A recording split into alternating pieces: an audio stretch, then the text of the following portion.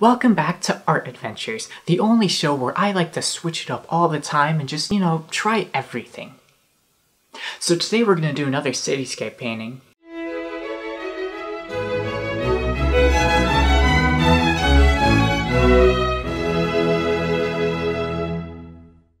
You can tell this series is becoming serious because I made an intro.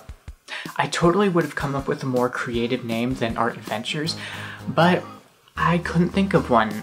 I mean, it's a good thing this isn't called Creative Adventures. Crap, why isn't it called Creative Adventures? Anyways, today we're going to be painting this scene at East 108th Street and Park Avenue in East Harlem. Again, I got this reference from Google Street View, and I've always thought that the Park Avenue viaduct would be a really interesting subject to paint. I happened to find this view with a Metro North train passing up top, and I really liked the lighting and the shadows. Alors, allons-y.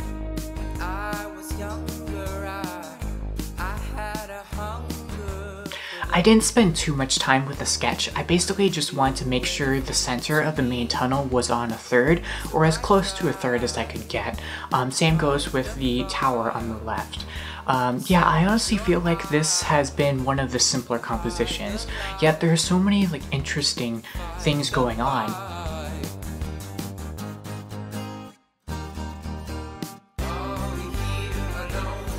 Also, I was debating whether or not to make this a vertical or horizontal composition, because I thought both looked really cool.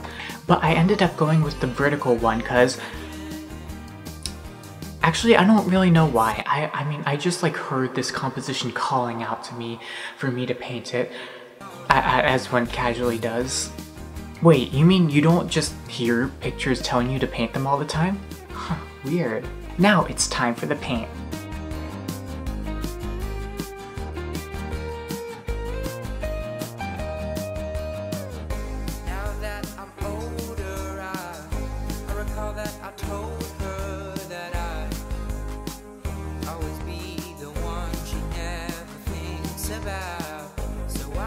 Since the sky was really bland, I thought about adding in some clouds, but I actually thought that the solid sky would help tie in the large areas of shadow on the street and would feel a bit more cohesive. I'll be honest, I kind of just BS'd that reasoning right there, but hey, it works.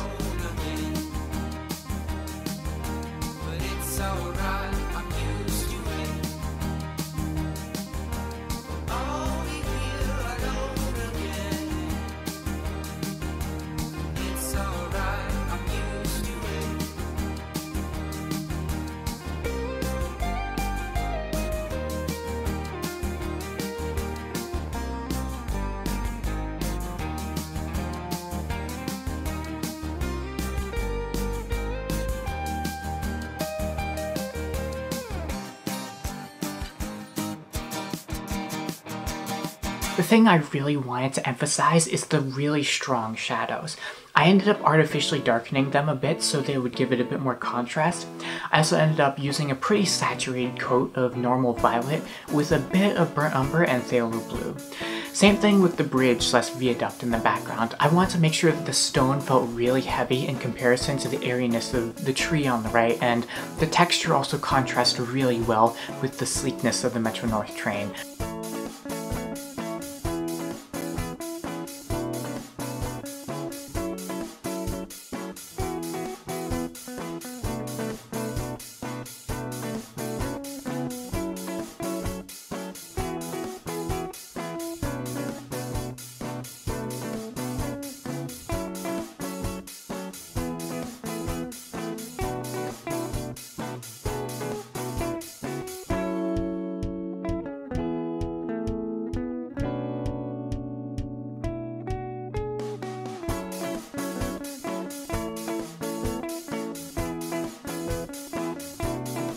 For the stone or brickwork pattern, I don't know which to call it, I ended up just using a flat brush to kind of just tile it in.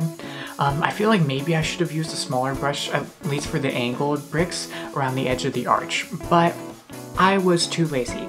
It's fine though, because the great thing about watercolor is that you can get really loose, suggestive strokes, and the eye is just kind of able to fill in the rest. Side note, speaking of Metro North, since this is a Metro North train, this doesn't have anything to do with the painting, but if this whole art thing doesn't work out, do you think I should become like an announcer on the train, like an automated voice or something?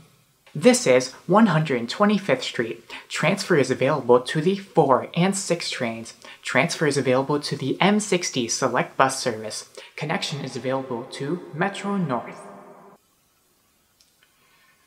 Yeah, I think I'll just stick with art. And now for the actual painting. Ta-da! See, I actually ended up holding it up right. Hey look, it's the thumbnail! So one of the things that I really wanted to preserve from the original source photo was the kind of lightness at the end of the tunnel. The tree in the foreground is more like, I don't want to call it more saturated, but it's definitely got more contrast and the colors feel, you know, like more richer, versus the trees in the background, like at the end of the tunnel, they feel to be like almost solely like really light green and really like almost like yellow completely. And so I really wanted to try and capture that feeling. I think I did a fairly good job. They're definitely not as vibrant as I wanted them to be, so I mean, it's fine, I guess. I don't know, I'm kind of talking about this like I don't really like how it turned out, but I actually really do like how it turned out. I think, yeah, like everything just really came together. I especially like, you know, the traffic lights, just the kind of splashes of really light colors on this really dark background.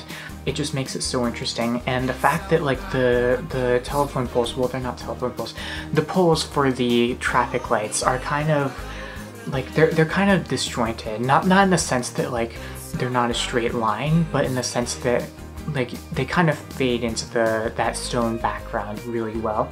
And so I really like the effect that I was able to get there. Also in the reference, you'll notice that the tower on the left is actually kind of bland and kind of all just, you know, one color, and I didn't want to leave it like that, especially since I have such an interesting texture overall, and I also needed a bit something to balance out and contrast the kind of sameness of the sky that I ended up putting in. So I ended up kind of just darkening some areas that I thought would logically make sense, and yeah, it honestly worked out pretty well. Oh, also, if you'll notice, there are like some construction, I don't know what to call them, barriers, right, construction barriers there, I think that's what they're called at least, but I was originally debating whether or not I should include those, because you know, sometimes artists like to kind of just remove little things that don't really work or like that aren't really aesthetic enough. But you know, at the end of the day, I thought about what I really wanted to capture with this, and I really want to go for more of like, what does New York actually feel like? At least just walking around on a day-to-day basis. I don't know, you'll just notice that there are so many like construction projects or just like scaffolding that's set up somewhere, and you run into it almost all the time, so much so that it almost becomes just like a quintessential part of New York.